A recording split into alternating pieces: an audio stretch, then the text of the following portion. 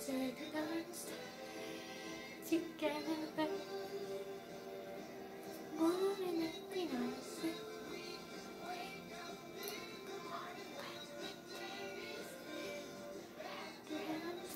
The day together was the whole night through. And every time together we've been spending. I wish that every kiss was never ending. Wouldn't it be nice? I don't think that song fails to make someone smile. You have to smile when you hear that song. And by the sound of it and the look of it, this is going to be my Beach Boys video. I'd like to give a quick shout out to John B Goode, who has been talking to me about this video of me making the Beach Boys, and also to, I think, Darklight, who has also in the past discussed the Beach Boys with me. And sorry, I had to pause it. And also I wanted to thank the KISS community for being so open that I'm a really big Beach Boys fan, because some people, you know, they're all classic rock, and I love classic rock, like AC/DC and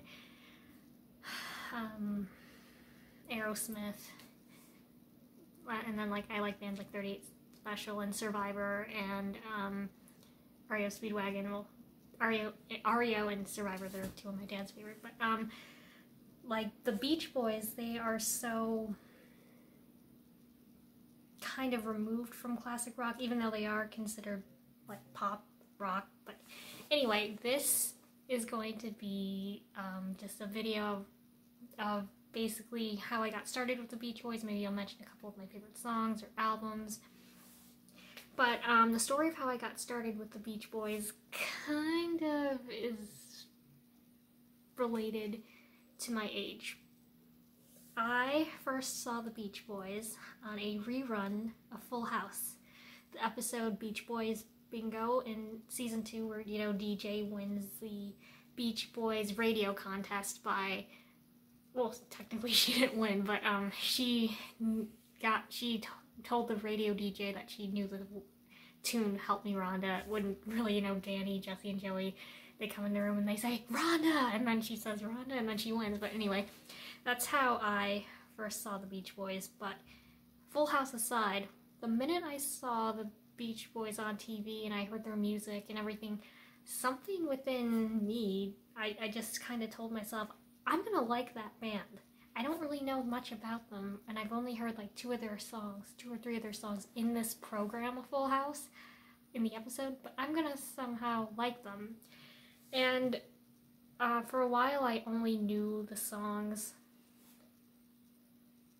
like that were featured on the Full House episode, and because my parents did not own any cassette tape or CD or compilation album or record or any form of the Beach Boys music. It's not that they are not fans, it's just they didn't own any. And I discovered the Beach Boys by myself without my parents' help or any other adults' help. I kind of discovered them all on my own, which in the days of like when Google was not a part of my life and I wasn't using the internet or anything. It was 2003, by the way. I was like 7. Yeah, I think I was 7. Yeah, it's 96 to 2003. Yeah, 7. It was a lot harder to discover things on your own. So I think it's pretty cool that I discovered them all on my own, looking back at it. And so after I discovered the Beach Boys and, you know, just kind of knew about them, it really didn't start to take off until maybe 5th grade, where my friend and I, in 5th grade, we did the talent show. This is 2007. We decided to do the talent show, and we wanted to do something different. High School Musical and Hannah Montana were very big around this time, and let me tell you, a lot of people did those songs and dances and the talent show that year. I am very glad to say we didn't. We were looking for something different to do, and because she had a bigger CD collection than I did at that point, we went over to her house and we started looking through CDs, and we're like, okay, we need to do something that people are gonna like, but isn't like a Hannah Montana thing. And we started going through her CDs, and we came across a mix CD that she had gotten at a friend's birthday party, and that mix CD turned out to be the party favorite. My friend's friend's mom made that for all the girls at the birthday party, and I still remember the CD. It was custom made and everything. It was very fancy. It had a picture of the girl on there, and it said like so-and-so's 6th birthday party mix, and there were like all these random songs on there, like if you're happy and you know it, like all these sing-along songs, but also some of these like older 60s tunes, and the Beach Boys happened to be on there, and I saw the Beach Boys on there. I'm like, oh, the Beach Boys. I'm like, maybe we should do the Beach Boys. And she's like, oh, you know the Beach Boys? My friend said. And I'm like, yeah, I do. Well, I did not. I didn't really know a lot about them. The only thing I knew was that they were on Full House, and I decided I was gonna like them. So I just said, yeah, I absolutely know them. And so I'm like, maybe we should play this song to see if it's gonna be good to dance to. And that song turned out to be Surfin' USA. So when we played it, it turned out we both liked it, and we knew that we could dance to it. So I remember when we had to audition for the talent show, well, not really audition, basically just be approved, I guess, because nobody would be rejected. Come on, it's like a 5th grade talent show. Unless you were doing something really, really inappropriate or something, you weren't going to be rejected. But when we went to audition, we had to tell the teacher who was running it, like, what kind of act you're doing. Are you singing? Are you dancing? Are you performing magic tricks? Are you doing I don't even know what else you could do at that point. And we told her, okay, we're going to do a dance to the song Surfin' USA by the Beach Boys. And I remember the teacher saying, the Beach Boys? You girls know the Beach Boys? And I'm like, yes, we do. I didn't really know the Beach Boys that well at that point. But I remember we danced and we auditioned in front of the other talent show participants. And this was not like a winning talent show. It was just you know, like an ongoing act. Like, everyone would get up, do their thing, and at the end we'd say, let's have a round of applause for everyone. And then, you know, it wasn't like a 1st place, 2nd place thing. And the teacher was very impressed that we were doing something that wasn't like Disney Channel or something. She was very impressed, and she said, oh, you girls were so cute. I give you a thumbs up. You're allowed to do that, because like, basically during the audition you would be rejected if you like had a bad song or inappropriate dance moves or costumes or anything like that.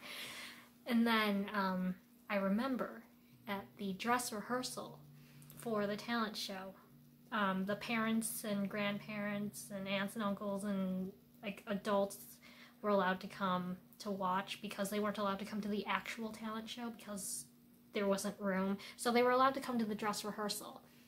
And I remember at the dress rehearsal, my friend's dad was videotaping us. And I am not saying this because I don't want to show it, but I do not have any footage of the talent show. My friend's dad was taping us. My parents were not. They just didn't think so too. They were like, oh, he's taping, it'll be fine. Because my friend and I are no longer friends, just due to the natural order of things, you know, we just grew apart. It's totally natural. I don't have any footage of it, and I really wish I did. I really wish I did, because I would love to actually watch it. Not because I'm egotistical and want to watch myself, but just to relive that memory, because we actually made our own surfboards for our costumes. We put together our own outfits, and we made our own surfboards off the back of White Castle ad boards that my dad brought home from work. He cut them out for us. And I remember they were very, very long. They were like the size of an actual surfboard. And he cut them out for us, my dad, and then we colored them because they were white on the back, so we got stencils of flowers and like starfish and fish, and like we drew waves and stuff like that. And I remember on one we wrote Surfin', and on the other one we wrote USA, so we would hold them up at the end of the show for Surfin' USA. And our outfits, we wore white tank tops, lays. I wore this flower in my hair, black shorts and flip-flops. And I wish more than anything that I had footage, because I just love to watch it. But anyway, that I remember very well the fun that we had with the talent show. Anyway, moving on. Between that 5th grade, 2007, and now, I just spent time just listening to their songs, which wasn't easy at first because I didn't have a tape or anything, no CD or anything, but one of the first songs I downloaded for my iPod was Help Me Rhonda, and I just learned so much about the Beach Boys from the first time I saw them till now. And in 2018, December of 2018, yeah, I wrote to Al Jardine, and I wrote him a fan letter, and in that fan letter I explained the talent show and how much I enjoyed Help Me Rhonda, and I complimented him on his solo album Postcards from California, and he sent me back. He didn't write me back, but he autographed the picture I sent to him right here. It says, "Thanks, Emily Al Jardine." And then he signed also the Help Me Rhonda lyrics that I printed offline. And I was totally freaking out about this, okay? I was at home alone when I got the mail and I got it, and I was freaking out. I called my mom and I'm like, "Al Jardine just sent me back." And then I hung up with her and I called my dad and I'm like, "Al Jardine, he just sent me back and he signed it." And my dad's like, "Whoa." He's like, "You'll have to show me when you get home." I was just totally like jumping up and down. It was really cool. And also with that, Al sent me one of his postcards from California, because I had mentioned I tried to find his solo record for Record Store Day, but I couldn't find it. And this was included with all of his Record Store Day postcards from California records, and he autographed it on the back. Mine is not autographed, but I mean, I don't care. It's a collector item. I think it's really cool that he included this, and he didn't have to. It was just the most awesome thing. Al Jardine truly is the gentleman from Monterey, what they referred to him in a 1970s press book thing, but I saw a scan of it online and it said, "Oh, the gentleman from Monterey," and I'm like, yeah, that's absolutely true. Absolutely true. As far as the records go, I have a hard time finding them at record stores, but I do have a handful of them. I'm working on trying to get all of them, because if my mom can have every single Kiss record, like studio record, live record, I can have all the Beach Boys studio records. I am trying. Most of them that I've found used so far have been the less popular ones. It's very hard to find a copy of, say, Summer Days, Summer Nights. And on the other hand, it's very easy to find a copy of 15 Big Ones. So I just wanted to talk a little bit about one of my favorite albums. And one of my favorite albums of the group is Sunflower from 1970. I just love this album so much. It has Dennis Wilson's Forever, which is just one of the most beautiful love songs ever written, and to know that it came from Dennis Wilson, you know, the handsome bad boy, ladies man, fast cars, only true surfer of the group, to know that he was just a true romantic at heart is really, really cool. Dennis had a beautiful voice. And then this record also has Slip On Through, another Dennis song. It has This Whole World, which even though that might be TM influenced, It's not preachy, unlike some of Mike Love's TM songs. The only blunder maybe on Sunflower, perhaps, is At My Window, because it's like, the bird, he came to my window, and I just don't go for it. I don't know. I don't really. It's kind of slow and it drags, and maybe I could like it more in the future, but I don't really like it. But it does also have a song called All I Want to Do, and that has been like one of the most underrated songs in the whole catalog of the Beach Boys. I think it's wonderful, and Mike, his voice is just so different than on any other song. It's really, really cool. Sorry, just had to pause and sorry.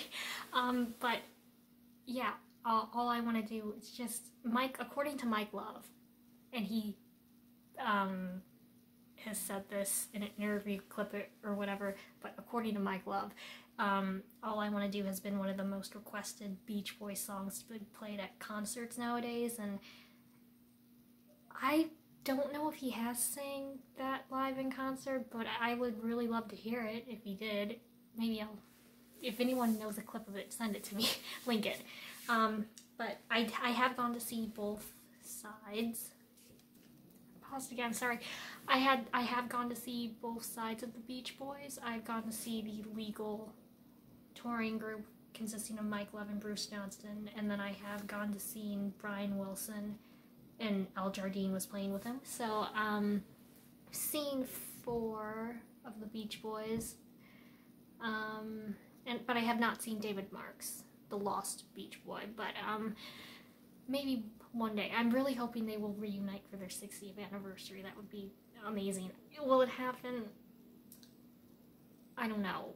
But my mom has promised me that my dad and her and I would go together, and that her and I can do the VIP, because she said if they do, I promise that we'll do the VIP together. So if that happens, she said she would promise the VIP. But anyway, my parents bought me, when we went to go see Brian Wilson, we saw him in 2018 in December, and he was doing his Christmas shows. He played the 1964 Christmas album front to back, and that was a really cool experience, because some of those songs he's never played live, like in that type of a setting, and that was really awesome. It was such a treat, and they did other songs besides the Christmas album. They did, of course, they did Wouldn't It Be Nice, they did Help Me Rhonda, they did, what else did they do? I think they did Sloop John B. They did Sloop John B as well. Wait, I printed out the set list. How am I guessing when I have it right here? Okay, so they did, Good Vibrations, and Barbara Ann, Surfing USA, Fun, Fun, Fun. They included some other Christmas standards like Oh Holy Night. It was just amazing and such a treat, and we were actually in my mom's hometown of Hammond, Indiana, which was cool. My mom was back in her hometown where she grew up, and it was just so wonderful. And then I saw Mike Love's touring group earlier that year in August of 2018. John Stamos was with them, which was really cool because I am a fan of Full House. And he was playing with them, and they referenced Full House, and it was pretty funny. But I feel that the John Stamos Beach Boys Full House thing is like a double-edged sword, because on one hand, it enabled my generation, people like me around my age, to discover the Beach Boys if they didn't have access to them as a child, like with a CD or whatever. But at the same time, it's like, well, that's now, does that tarnish their legacy? And is it embarrassing? Well, no, not the fact that they sang and everything, like on the show, because the concert was a pretty cool concert. I mean, you had Brian Wilson there in the footage of the concert that they were at. And this was the late 80s, so that's pretty cool. But at the same time, it's like, you know, what happened to their legacy? Now they're performing on a sitcom. So it really is a double-edged sword. But for the record, even though John Stamos sang Forever at the concert that I was at, Dennis Wilson is by far a better singer for that song. He wrote it, it's his creation, he has a beautiful voice. That's Dennis Wilson's song. So I was very excited. I was freaking out when John Stamos sang it, but I think it was more so because it was related to my childhood on a TV show rather than him singing a Dennis Wilson song. Just saying. I got this book at the Mike Bruce show, and it's really cool. It's rare. You can only get it at concerts, and you can buy it on eBay for like a price hike, but I thought it was really cool. It has all these vintage pictures from 1966, just utterly cool. It was either that or a t-shirt, and I texted my mom because she didn't go with me to that one. My dad and I went. It was really sweet. I have a picture of us, and I'm wearing the same flower. It's my Beach Boys flower. Basically, I wore it for the talent show, I wore it to the concert. My dad went with me, and I texted her, I'm like, should I buy a t-shirt or this rare book? And she's like, the book. And I'm like, that's what I thought too, but I'm like, the t-shirt or a rare book. Anyway, I thought that was really, really awesome. I'd love to go see either side again, just because I'd like to do it. This is the first Beach Boys album that I got. Oh, it's not up here. Oh, it's not up here. Oh, yes it is. My sister bought me Pet Sounds for my birthday one year, and I didn't collect vinyl until then, but she saw it.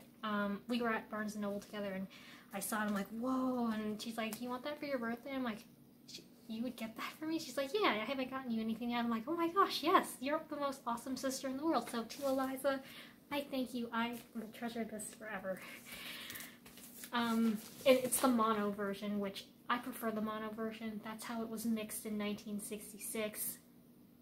It can be difficult sometimes to listen to the stereo remix of that mono all the way for Pet Sounds.